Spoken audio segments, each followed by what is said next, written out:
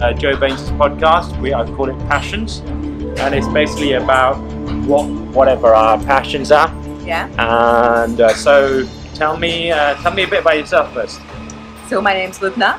I'm Pakistani, pharmacist, and I've lived in Scotland all my life. Yeah. And I'm an actress as well. Retrained about 6 years ago to do acting, and to do comedy I retrained about 4 or 5 years ago. Okay, and what brings you to stand up? What made me do it? Yeah.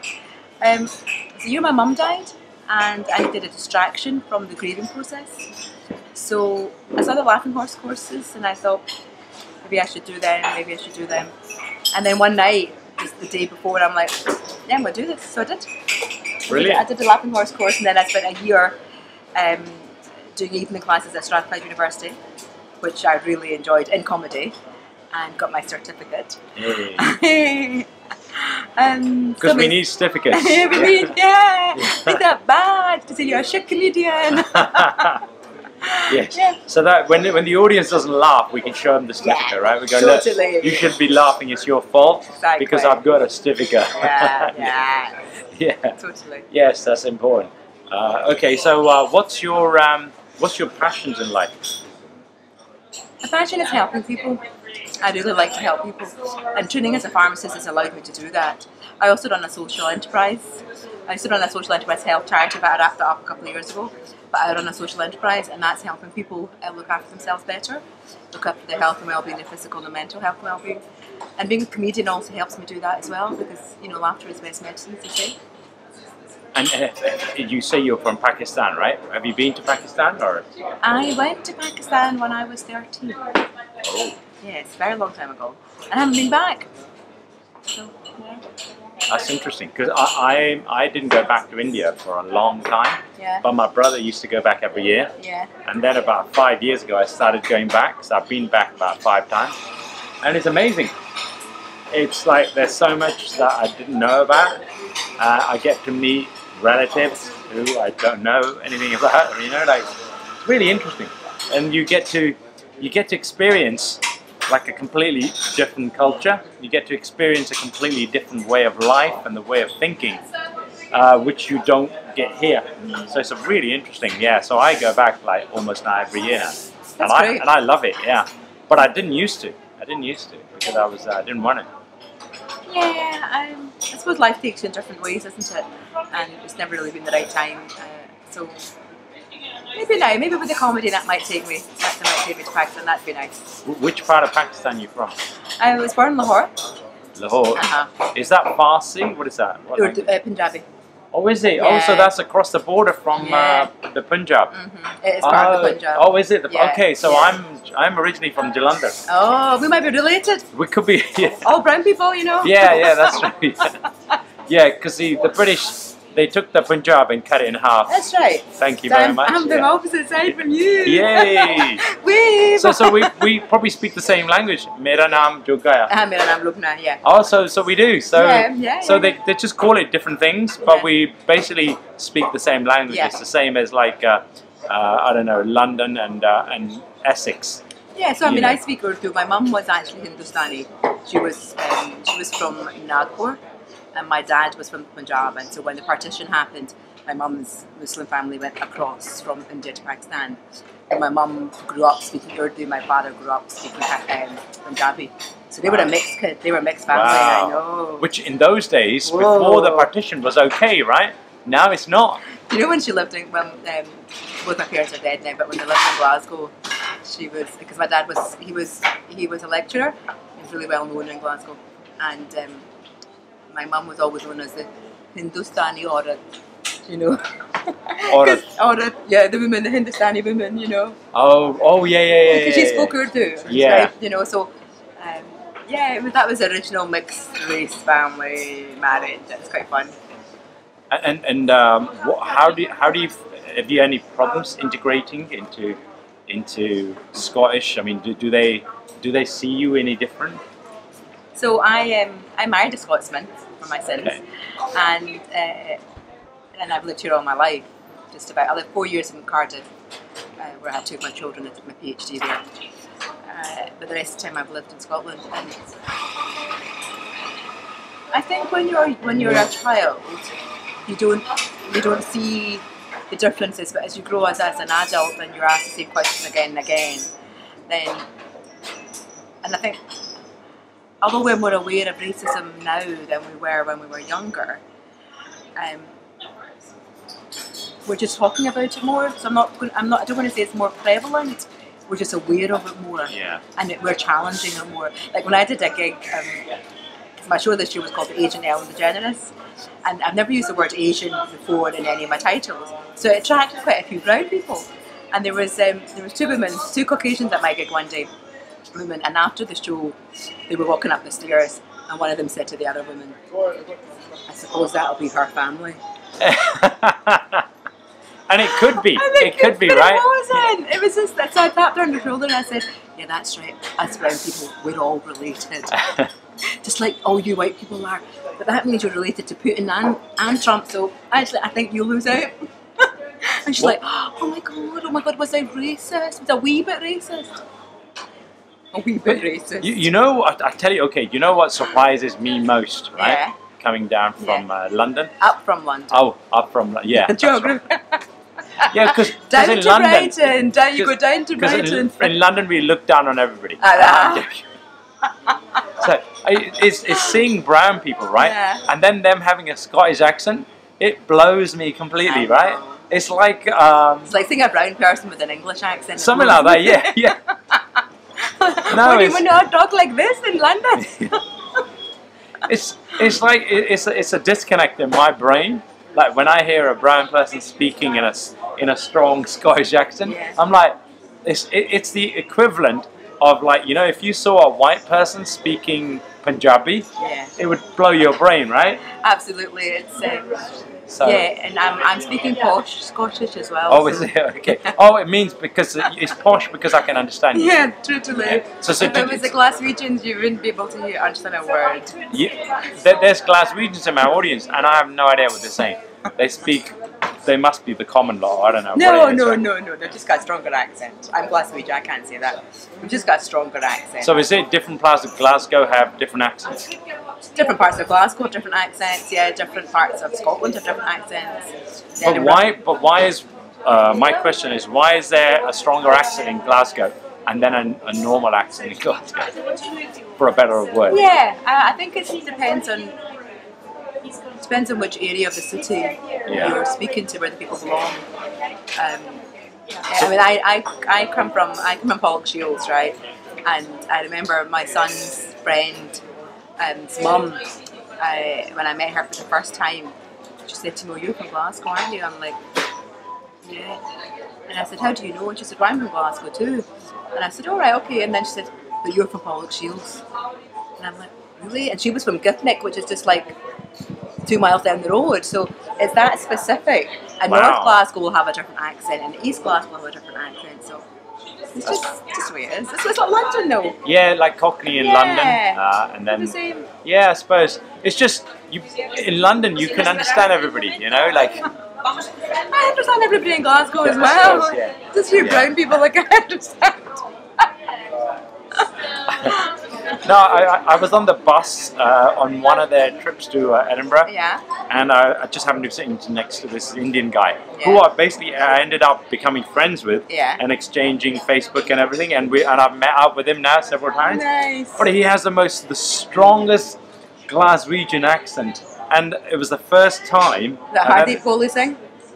No, it wasn't. No, it was the first time I'd come across a brown person with a really strong Glaswegian accent. Yeah, I used to and it just blew my mind that this guy was talking like this. I thought at first he was putting it on, you know, like almost, but he just kept doing it. And I was thinking, maybe that is his real accent. You know, I didn't want to say it because I didn't want to appear racist, you know, to a brown guy, right? So, and you can be racist to a brown guy. You could, Absolutely. I do this joke that, you know, I'm not racist towards brown people because I could be related to them, right? Probably am because I got like 27 million cousins, and they all look the same, right? Yes.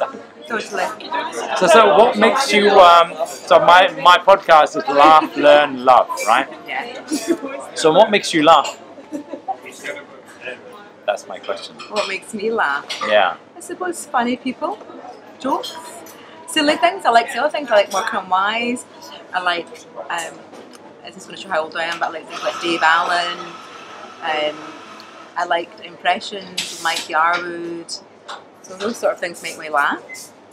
And what do I learn? I like to learn all the time. I like to learn all the time, everything. Does your Scottish husband make you laugh? That's my question. No.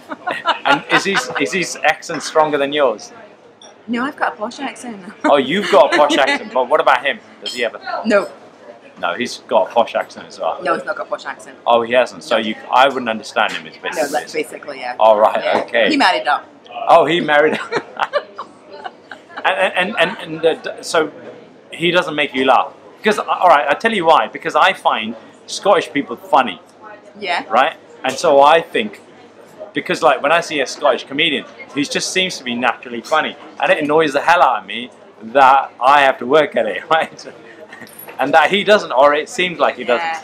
Well, yeah, I think we might seem to have the unfair share of funny people in Scotland, which is great because we've got nothing else going for us.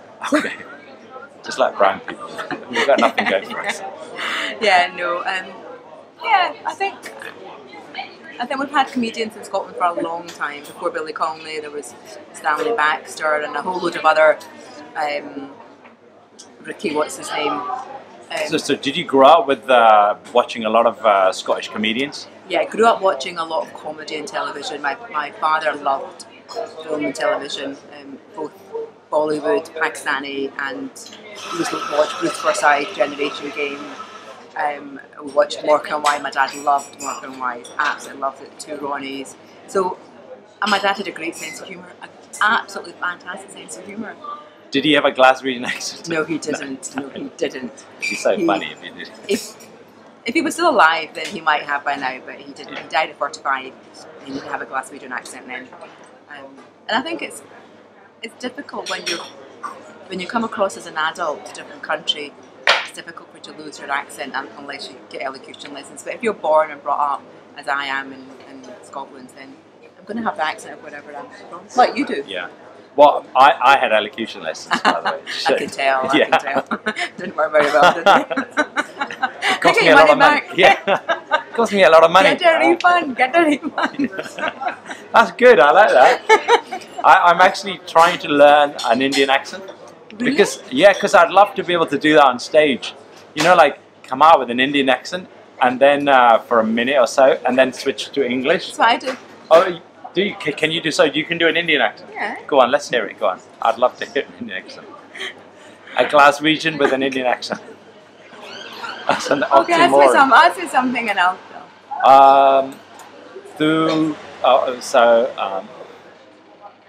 So what makes you, what's the most profound thing you've learned? Now that's a very difficult question to answer. I mean, the most profound thing depends what you're talking about. I mean, if you're talking about comedy, then I think the most profound thing I've learned is that brown people aren't all related.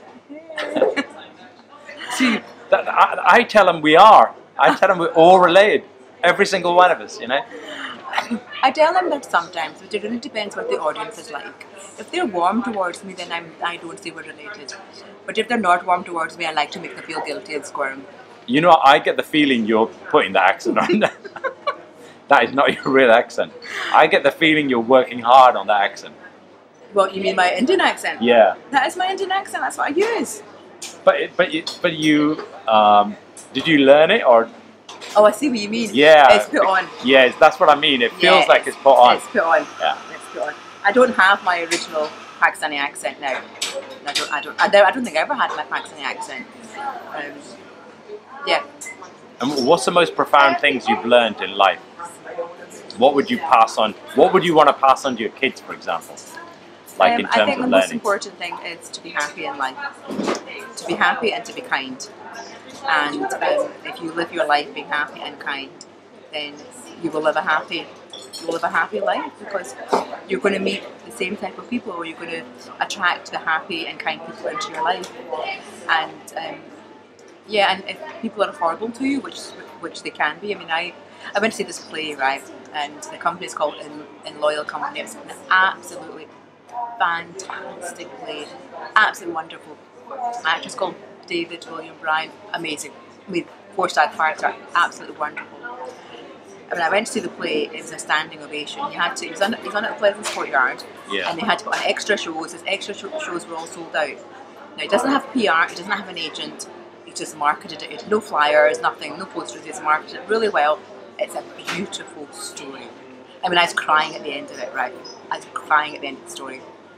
I bumped into the actor today and just congratulated him, and he said, read this, and it was the most horrible review.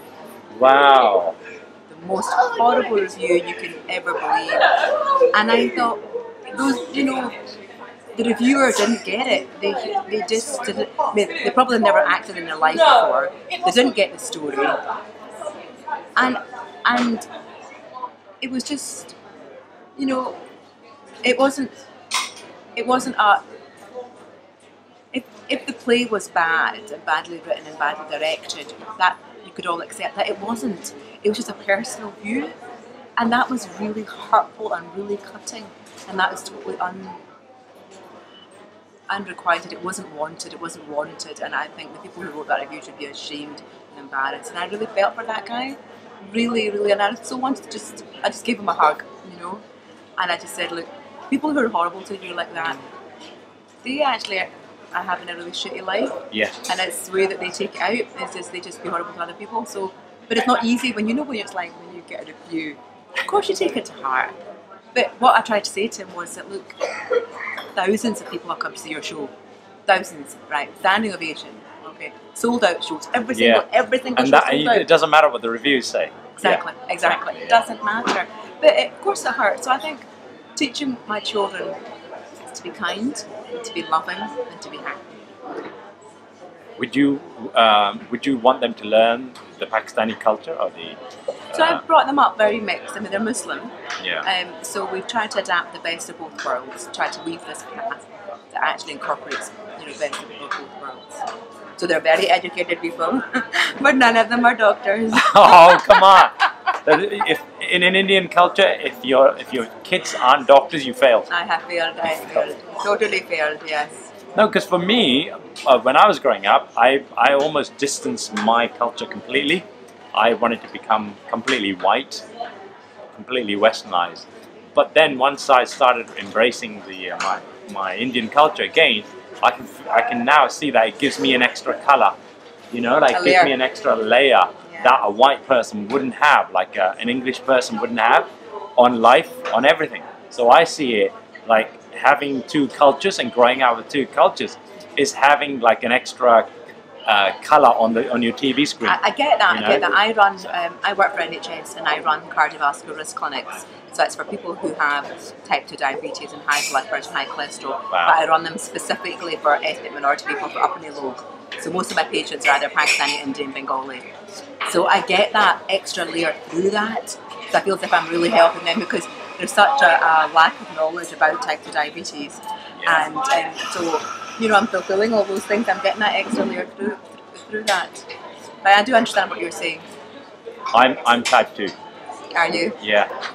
But I don't do anything with it. Okay. Yeah. I'm not going to go into a clinic.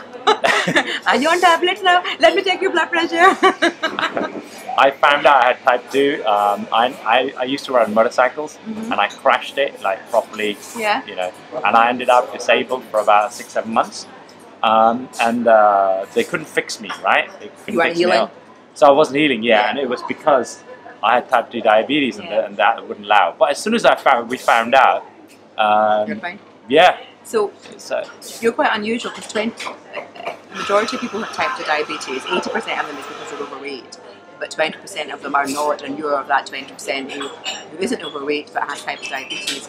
The thing that I will say to you actually, and this will be useful for everybody who's watching, is get your vitamin D levels checked. Yeah. If people have dark skin, that need to so take vitamin D. Yes. Because not only does it make you develop type 2 diabetes, it increases your blood pressure, greater risk of developing cancer, MS, lots of horrible diseases. So because our genes we've been used to millions of years in a warm climate, right? Yeah. And we might have been here for 40 years, so it's not enough. And our this bodies skin, haven't adapted. Yeah, and this skin doesn't absorb sunlight very well. Yeah. So it's really, really important for us to really top up our vitamin D. Yes. So everybody, go and get your vitamin D levels checked. And if the doctor won't listen to your tell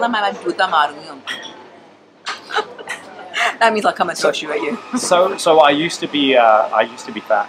Really? Yeah. Wow. Yeah. But once when you're in hospital and you can't move and you can't eat, you tend to lose weight quite quickly. I must try that. I call it a crash course, a dieting course. Yeah. Not the recommended way to lose weight. No. But you get it off. Yeah. A lot of people say that if you lose weight really quickly, you don't keep it off. That's not true. You lose weight quickly, you can still keep it off. Yeah. There's research being done at the moment. It's called the Direct Study, part of Newcastle University and Edinburgh and Glasgow University, and they were doing this, reducing your calories over 3 months, and then seeing if the weight stays off. And after a year, people had lost 15 kilos, and after a year, they'd only put on 1 kilo. So, I mean, I've lost just under a stone this year. Lost half stone last year, but I think during this fringe I put on half a stone. Yeah, fringes do that. Fringes do that. Cafe lattes, and we'll just have a Snicker bar, and we'll just have a Mars bar, and you know, like you're on the move the whole time. So, although I mean, I bring my lunch with me. Yeah. So, like, I have spinach, and I have I make homemade chicken. I have tomato, cucumber, all organic, pomegranate seeds. Haggis. No, and or smoked salmon. I had smoked salmon salad today, but I don't have anything for my evening meal. So then you pick up like a crisp, don't you? Yes. Or a roll or something. So once or the a kebab. Yeah, I've avoided that because I don't want to be ill. Yeah. So once fringe is over, I'll be back on the straight and narrow. So hopefully this time next year, I'll be another half stone lighter. That's the plan. Yes. That's the plan. Half stone lighter for next year. Well, I had to lose it because I managed to keep it because the diabetes actually, for me personally, I think it's been a plus. Yeah. Because it's forced me to control my diet like really well. So I properly, and if I didn't have diabetes, I wouldn't control my diet this well. Because I used to be 78 kilograms. Right. I'm now 65 kilograms. That's great. And it's never changed since. And you're not on any medication? Nothing. And do you ever get your HbA1c checked still? I used to, but I haven't had it for ages. But my energy levels, I think I'm at my healthiest than I've ever been. That's great. I have so much energy now. Like I run around like a 20-year-old. 20-year-old. Yeah. Do you do yoga? I do yoga. I do meditation. Okay. That helps. Yeah. I also do weight training. Right. I do stretching, weight training. So, I do loads of stuff. Yeah. A lot of people don't understand what yoga is, but yoga is really just stretching every single part of your body. And it's actually really good. Stretching is really good for diabetes because what happens is it massages your internal organs. So massages your pancreas, increases the blood supply to it, and then releases more insulin. So that's great. Yeah. Yeah. Sorry, Thank you. This wasn't meant to be clinical. She's waiting for you. Yeah, oh, she's waiting for you. Oh, brilliant. Okay, yeah. So what do you love about life? I love living. I love eating. I love making people laugh. I love being happy. I love having a good time. Yeah, just laughing. Actually, just laughing. But people making me laugh is what I love, and I love helping people. I think I can't get away from that. And it sometimes gets me into trouble because I help people when they don't want to. But I've learned to hold myself back, not help people. Yeah. See, I went into a consultation with you. Yeah. You know, just. Yeah, as soon as somebody says, this or something, the first thing we want to do is give them advice. Of course. I must be a man, because it's a men do, isn't it? Yeah, men do this. Yeah. Is to give advice of whether they want it, whether they need it, whether even your advice is any good or not. Yeah. We still give advice. So one of the things I've had to learn is like when somebody says something to me, is to just listen. Yeah. Is like even if I think I know better, I'm like, yeah, well done, mate. That's really good. I do that as well now, actually, because a lot of the time people just want to talk. Yes, they just want to talk. Yeah, and they don't want your advice. No, they just want. And to be honest, they know what to do. Yeah. People know inside what to do, and if you give them the opportunity to talk, it'll come out. Yeah. Yeah. So that's for me was the hardest thing to learn, is not to give advice. Is if they ask for it, brilliant, then give it to them. So, but if they don't, Yeah, when I do my consultations and like I know what they're doing is wrong, like eating too much salt, eating sugar, too much bread, pasta, blah blah blah blah. And so I ask them, I'm here to help you. Do you want my help? Do you want to listen to what advice I'm going to give you? And then they have to agree to that. Yes, that's a good one. Yeah. And then if they say yes or no, whatever they say, then we go with it. Yes. If they say no, then we just say, right, I'll have to increase your tablets. Well, I cut. You're talking about sugar and bread. Yeah. I cut it all out. There's no sugar. There's no bread. None of that rubbish in my diet whatsoever. Yeah. And as soon as I did that, everything changed. Yeah. Totally. So, one of the things I found that has helped me the biggest is ghee. Ghee's supposed to be good. Yeah, I make my own ghee. Do you? Yeah, it's. Mera kadara. Next time. No, I use. I've learned to make ghee, so I make like a lot of ghee at home. Like I'll make like a kilogram of ghee, right? And I will eat. Like this body eats about a kilogram of ghee a month. Wow. I eat a lot of ghee, but because I'm actually ketosis. Yeah. Okay. Yeah. So I don't burn carbs or sugar. You're burning the ghee. Yeah. I'm burning the ghee. Yeah. So my body needs loads of ghee, and the ghee is amazing. As soon as I started eating ghee, like everything changed for me. Yeah. The amount of energy I have now is. And coconut oil is very good for you. Yeah. So coconut oil and ghee are my two go-tos. Yeah, the problem is that our people have ghee in rati, Yes. So that's and have too much ghee in salad. That's a problem, right? And with salad, they then have roti or chawal or naan bread or whatever, and that's where the problem comes. And we eat too many sweets. Yeah. I was in India, right? And in India, they have sweet shops, which are just sweet shops. Like there's nothing in there. You go in there, you can have a whole meal. And it's just sweets. And sounds like paradise, yeah. I'm going there. I mean, they took, because I spent like a month in New Delhi, and they used to take me to these sweet type shops. Yeah. And all they had was sweets in there. Like there was nothing else, just sweets. Like the proper Indian sweets. Yeah. And the problem with them is they taste too damn good, and it's so easy just to overindulge. Yeah. And India is the #1 capital in the world for diabetes. Really? Yeah, India's after America. No, first before America. Wow. So we are world leaders in diabetes because also in cricket. And cricket, well, yeah. But diabetes, mainly diabetes. Oh, yeah, I know. Yeah. All right, brilliant. That's perfect. Any last message you want to say? So I'm going to be coming to the Edinburgh Fringe next year, 2019. My show is going to be something along the lines of the Asian Ellen DeGeneres. So if you're coming up to Scotland during the Fringe in August, come and see me, and I'll give you lots of advice. Yay, brilliant. Thank you very much. Thank you. Thank you. Right, I will put that